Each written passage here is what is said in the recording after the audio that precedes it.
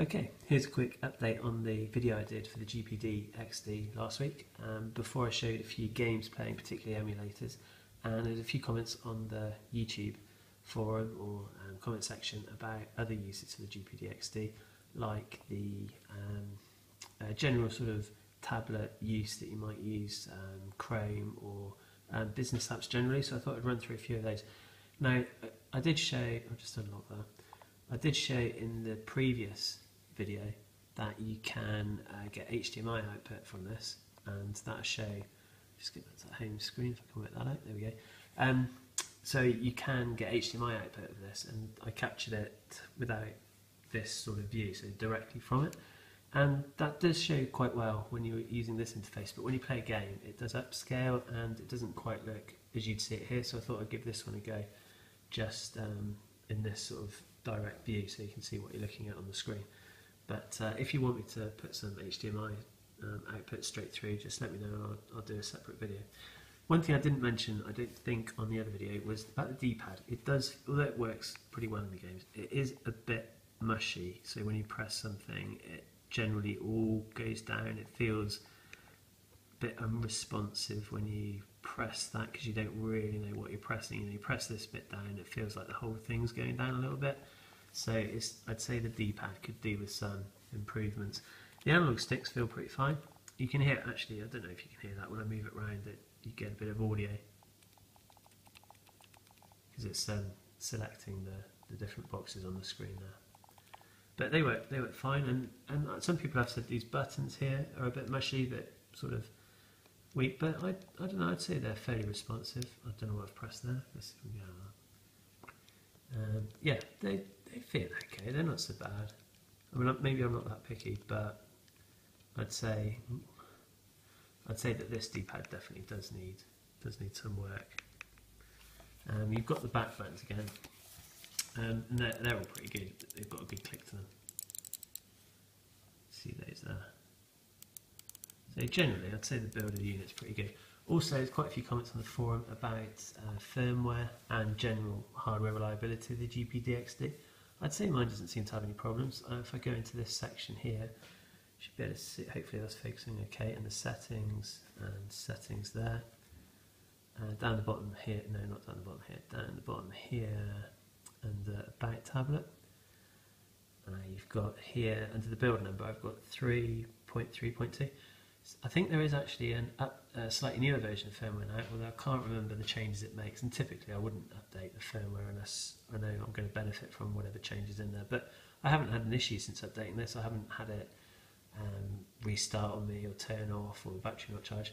In fact, I've barely used it for about a week, and currently, what's the battery on? 90% at the minute. So it's held its charge pretty well, I think. Although that's a bit weird.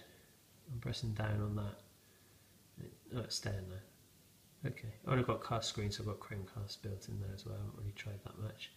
Lock the rotation. So when I do go like this, it's not changing at the moment because that's how I've set it. So when I try these apps out, that's why. Yeah, so I've been pretty happy with it already. I haven't tested it out an awful lot more than before, but like I say, it's pretty reliable. I haven't had any hardware issues, haven't had any odd beeps or squeaks, just that 90 degree there. The hinge there. But, you know, if I was doing that all day it might be a problem, but once you've got it where you want it, it's fine. Okay, so back to the home screen, and see, I'll tap this one down here. This is a launcher I've installed. If I go into settings, you can see I've decided to install, just because I'm experimenting with Android really, I think it's under Home and Smart Launcher Pro, but obviously there's a load of different launchers. And if we go back to the Home and under Communication, Gamepad, I don't use whatever that is.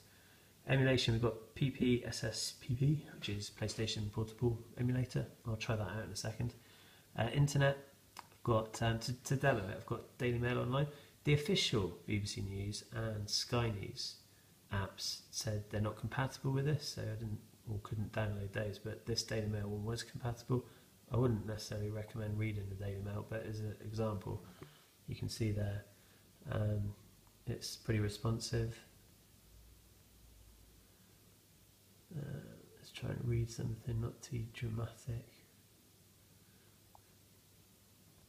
It's pretty quick to bring up details, easy to scroll.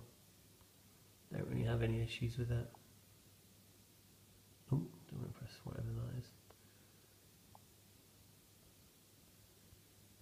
Fine, it's got ads at the bottom. Very readable. So, you know, it's definitely usable for news, and there's various news apps obviously on Android quite a lot. Why some of them weren't compatible with this, not too sure, but the ones that are, no doubt, are pretty good. Sport, try that up. Loading the images. I'm on Wi-Fi here. I've got a pretty strong signal where I'm sitting at the moment, although the Wi-Fi icon doesn't seem to imply that. I'm about 1 metre away from the Wi-Fi point, so quite why that's that week, I'm not sure. Yeah, perfectly usable. Okay. I think, oh, and that's comments. You can press that and read comments in the app. But yeah, it's quite usable. And it might be quite good that way up as well, but obviously I've locked my screen, so I'm not seeing that. Okay, right, if I go back and in here, what else? We've got eBay. So eBay runs, I don't know why that's gone to search eBay, I was using that earlier. Back.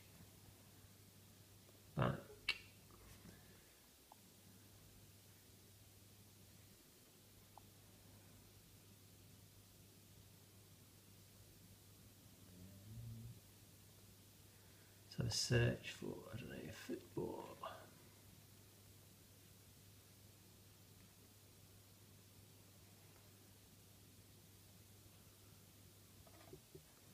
If it isn't too dark on the video when that comes out, it's a lot lighter here, but yeah, I'm sure that'll be okay. Yeah, so eBay app works pretty well. Description.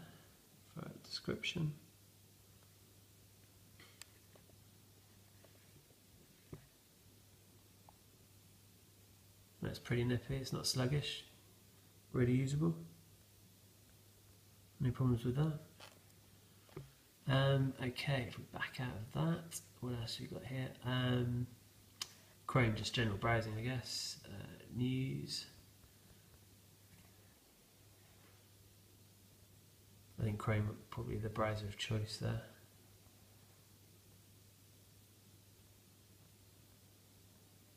Again, pretty responsive.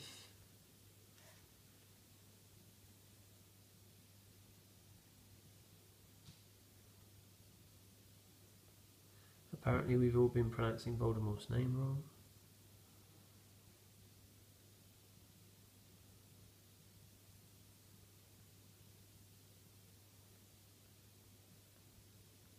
Yeah, no problems with that. Okay. It's a lot lighter. I think it's the bright screen, it sort of automatically dims it a bit, so you're getting a bit of a dimmer view when the white screen's on there. Okay, back. Let's go home. Check another app. What we've got here? Media, I've got IMDB. Let's check something out. Everest.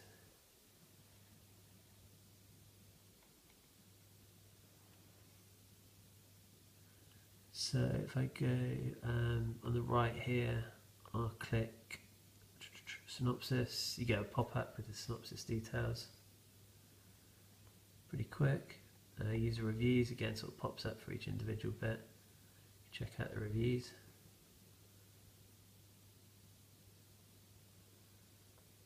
That's quite usable. You get a decent sort of resizes the screen pretty well. Get the relevant details up. Images appearing. Okay, that was IMDB. Word. So Microsoft applications. That was me trying to type earlier. Cheese.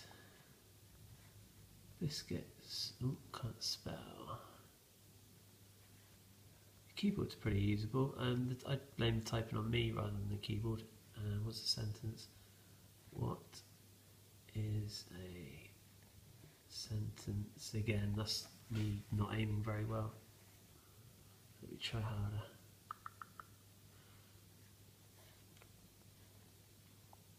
Okay, give up on that. I'm sure, you know, given a half an hour or so, you get a hang of this, and it worked pretty well. Then up here you've got share options, so I could share this with Outlook, Skype, Wi-Fi transfer, sent by LAN. You can save it to the device or Dropbox.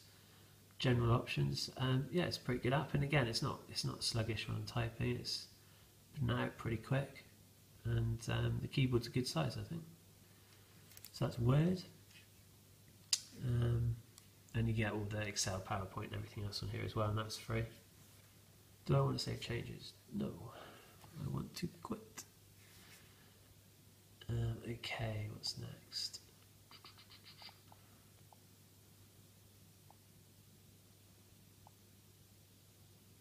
I look at IMDB, look at Daily Mail, and it's SPP. I forget what it stands for, but obviously it's the PSP emulator. Okay, that goes straight back into Wipeout that I was trying.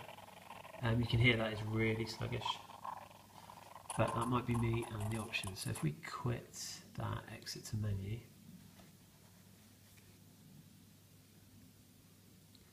unfortunately it stopped working. Okay, this is the free version, not the gold version, so it's got ads in it somewhere.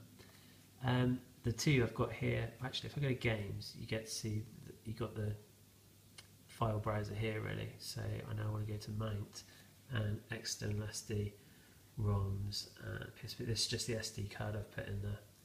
And I've got two, they automatically gets a thumbnail from them. I've got Soul Calibur something and Wipeout Pure, or Pulse, one of the two. So if I call that one up, and you can see it's got the overlay, but there's an option to get rid of the overlay.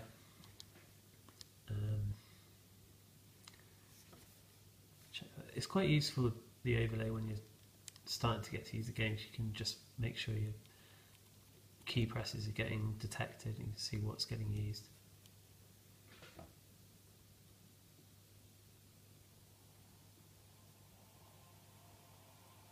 I haven't changed any settings on this, this is pretty much stock.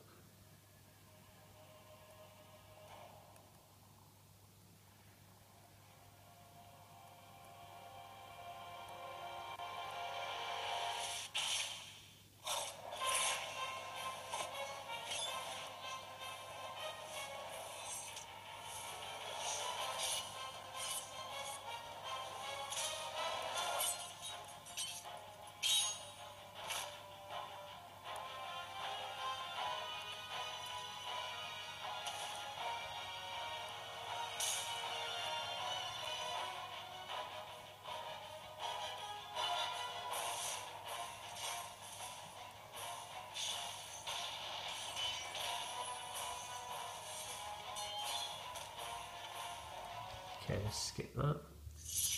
I'm going to see if I can get rid of that overlay, which I think if I press back button you get settings up here, go into settings, controls, and on-screen touch controls off.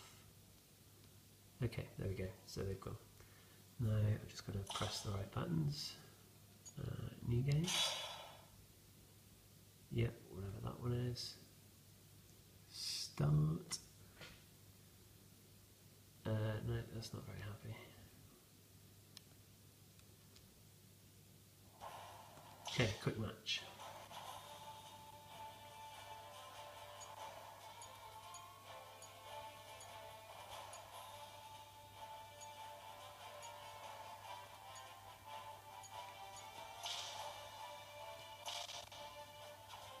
It sound stutters a bit.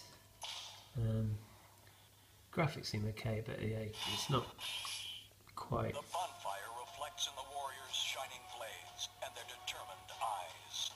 Ready? Only death awaits those who get in my way. Battle 1. Fight! Yeah, you can tell it sounds a bit stuttery.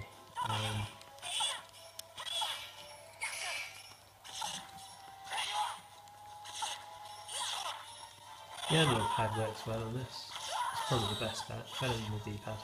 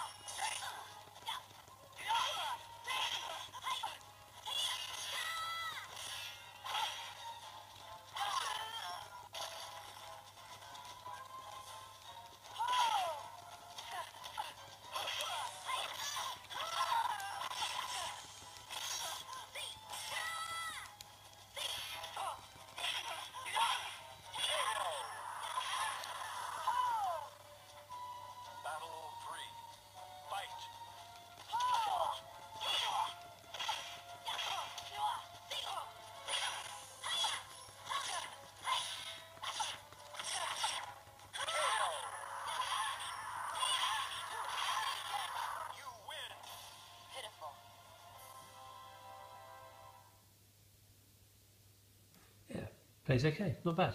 Bit stuttery, like I say. Haven't tried that many different games, but it seems to perform pretty well on it. If I go back and choose exit to menu, and I don't know what that's about or why that's appeared. Okay, there must be an advert, I guess. Okay, we've got Wipeout Pulse, give that one a go. And this one I know did go a lot slower at certain stages, so it does seem to struggle a bit with this one.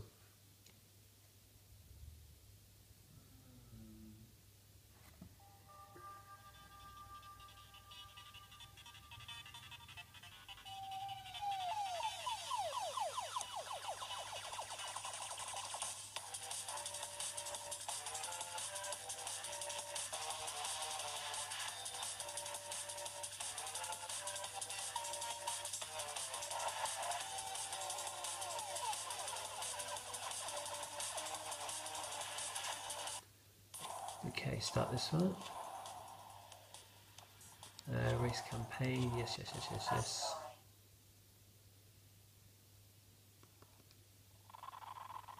Already you can hear the sound going a bit crazy.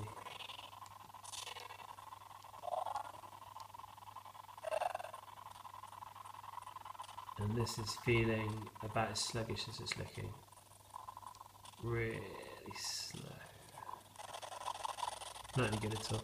But I imagine a few tweaks of the configuration might help it a bit. If we go into settings and in the graphics, say frame skipping is off and auto frame skips off. If I put auto frame skip on and frame skipping to, I don't know, 4, and then go back in the game, there, that's already much faster.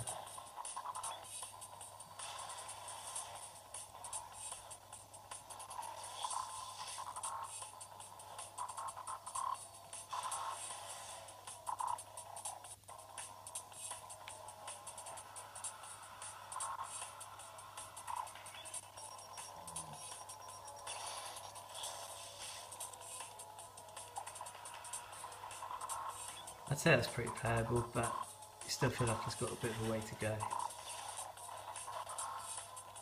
I don't know if there's anything else obvious in the settings. Graphics, buffered rendering. I don't know, maybe non-buffered rendering's better.